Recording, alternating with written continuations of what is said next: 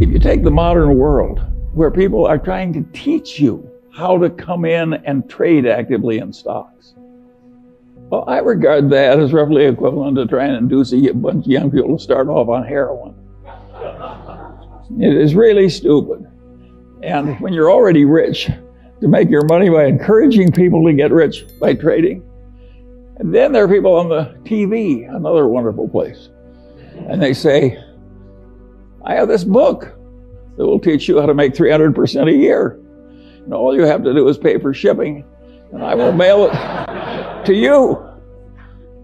How likely is it that a person who had suddenly found a way to make 300% a year would be trying to sell books on the internet to you? And it's ridiculous. And yet, I've described modern commerce. And the people who do this all day think they're useful citizens. The advertising agents that invent the lingo. So in insurance, they say, the two people who shifted from Geico to the Glotz Insurance Company saved $400 each. What they don't tell you is there are only two such people in the whole United States, and they were both nuts. But they mislead you on purpose. And I get tired of it. And I don't think it's right that we deliberately mislead people as much as we do. Let me tell you another story that I think is an interesting one about the modern life. But this goes back to a different time. And this man has this wonderful horse. And it's just a marvelous horse. It's got an easy gait and good looking and everything. It just works wonderfully. But also occasionally just gets so he's dangerous and vicious and causes enormous damage and trouble and breaks arms and legs for his rider and so on. And he goes to the vet and says, what can I do about this horse? And the vet says, that's a very easy problem and I'm glad to help you. He says, what should I do?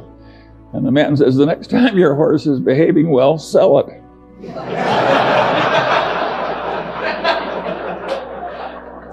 Well, think of how immoral that is.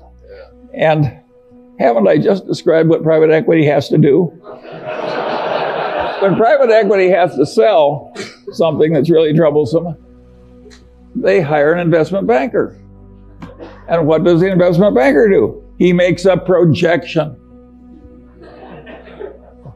You can't, I have never seen such expertise in my whole life as is created in making projections in investment banking. There is no business so lousy it can't get a wonderful projection.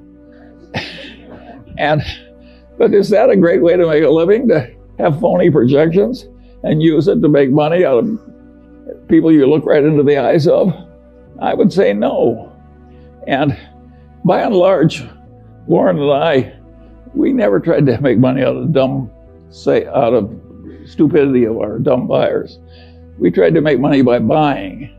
And if we were selling horse shit, we didn't want to pretend it was a cure for arthritis. And I think it's better to go through life our way instead of theirs. I think it's always been this way. I think there's always been chicanery. Think of the carnivals, the carny operator. Think how much trickery there is in a carny operation. And people just seek out the weaknesses of their fellow man and take advantage. And you have to get wise enough so you avoid them all. And you can't avoid them if they're in your family. I have no solution to that one. But where you have a fair choice, there are just so many people that should be avoided. My father had this best friend and client, and he also had this other client who was a big blowhard. And he was always working for the big blowhard, and he wasn't ever working for his wonderful client whom I admired. And I said, why do you do this? And he said, Charlie, you idiot. He says, the big blowhard is an endless source of legal troubles. He's always in trouble, overreaching and misbehaving and so forth. Whereas Grant McFadden treats everybody right, the employees, the customers, everything. He gets involved with some psychotic, he walks over there and makes a graceful exit immediately. So a man like that doesn't need a lawyer. And my father was trying to teach me something, and it really worked. I spent my whole life trying to be like Grant McFadden.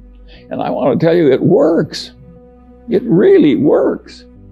Peter Coffin is always telling me if the crooks only knew how much money you could make by being honest, they'd all behave differently.